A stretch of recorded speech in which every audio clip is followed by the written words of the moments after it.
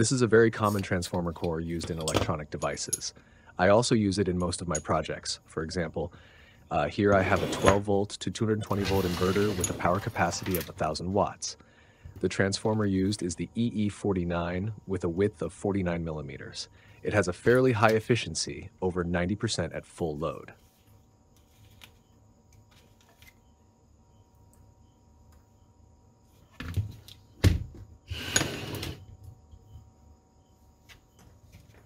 However, in today's video, I will show you a type of transformer core that is quite rare on the market. It is called an Amorphous transformer, and I bought it from an online store in China for about $5 each.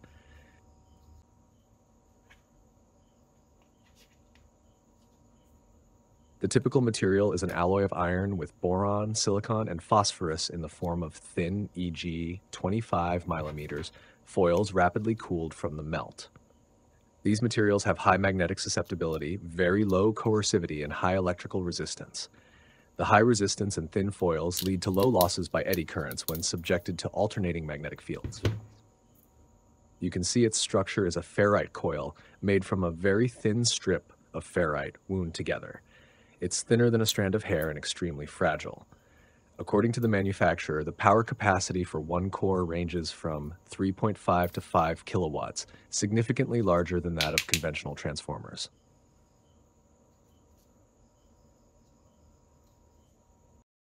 I share the Gerber file of this project. You can download it and place an order with JLCPCB. Their PCBs have extremely good quality and very affordable prices.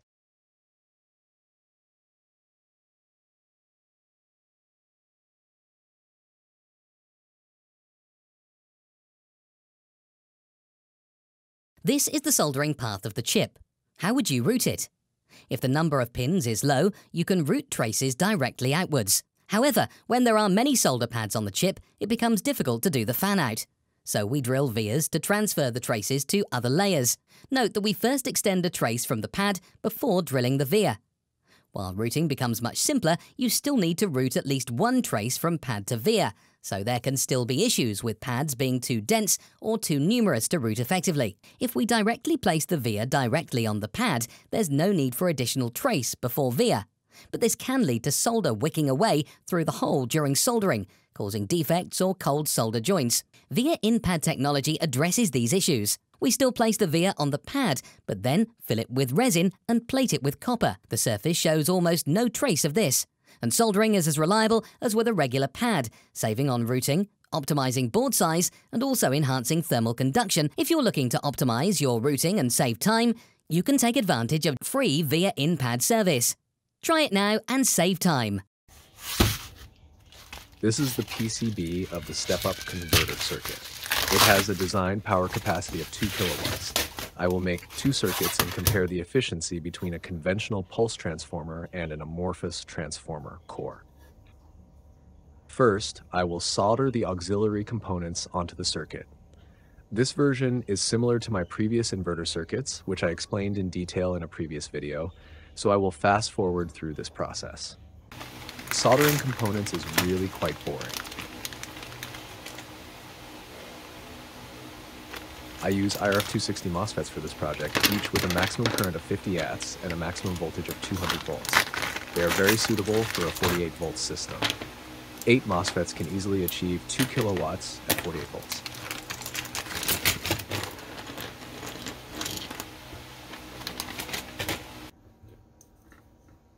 I use 450 volts 330 UF capacitors for the output. The output voltage will be set to around 380 volt DC.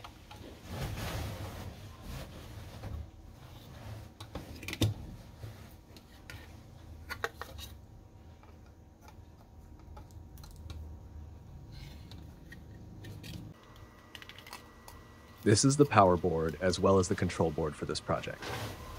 I use the KAA3525 oscillator IC, which is very common and can be purchased from anywhere. Additionally, the aluminum heat sinks are indispensable.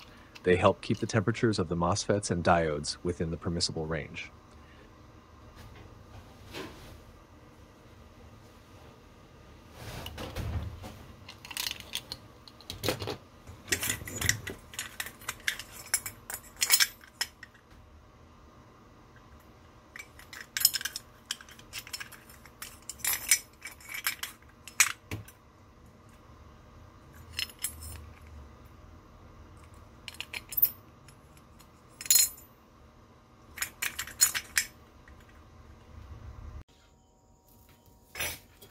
Winding this toroidal transformer is also very simple. I use two parallel 1.2 millimeter copper wires.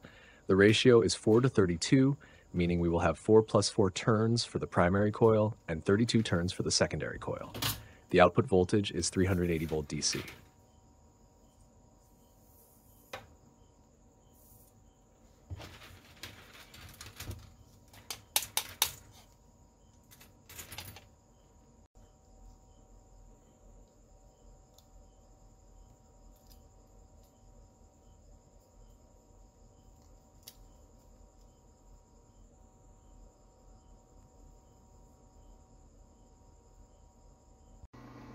Since this is just an experiment, I will solder the transformer to the back of the board.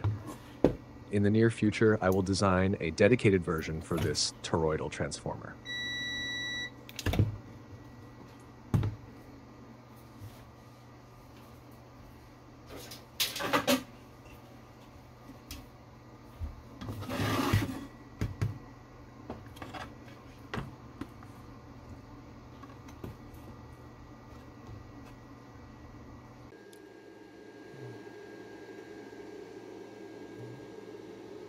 Here, I am connecting this step-up circuit to my grid tie inverter.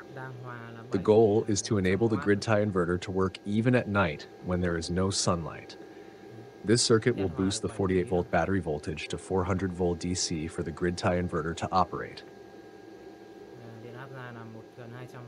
According to my calculations, the efficiency of the amorphous core will be about 2% higher than that of a conventional ferrite core. It's not a huge difference, but you might consider using this new material in your projects. Mất PV này.